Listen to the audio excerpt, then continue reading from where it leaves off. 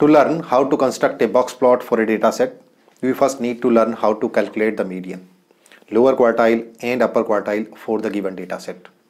In this video, we will learn how to calculate the median for a data set.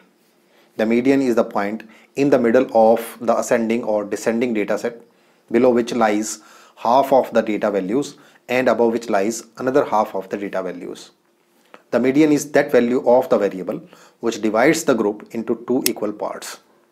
One part comprises all values greater than the median and the other part contains values less than the median.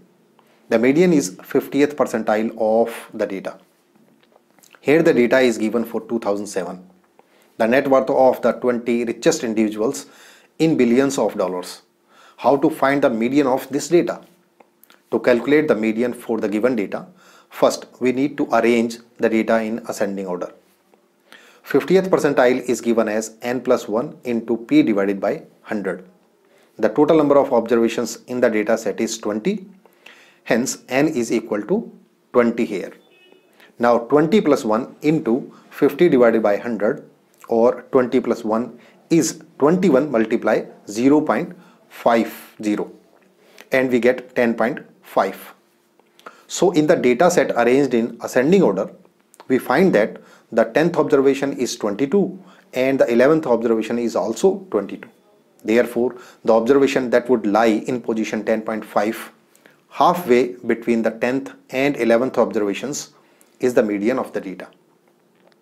Hence the data value at position 10.5, 22 plus 22 minus 22 multiply 0.50 is 22. Thus the 50th percentile or the median of the given data is 22. This implies that exactly 9 richest people have a net worth below $22 billion and exactly 9 richest people have a net worth above $22 billion. That's it in this video. Hope it was a great learning for you. If you have any doubts, then drop your thoughts in the comment box. Hit the like button and share this video in your circle. Subscribe to Shake Hand with Life on YouTube, LinkedIn, Facebook and Telegram. Thanks for watching.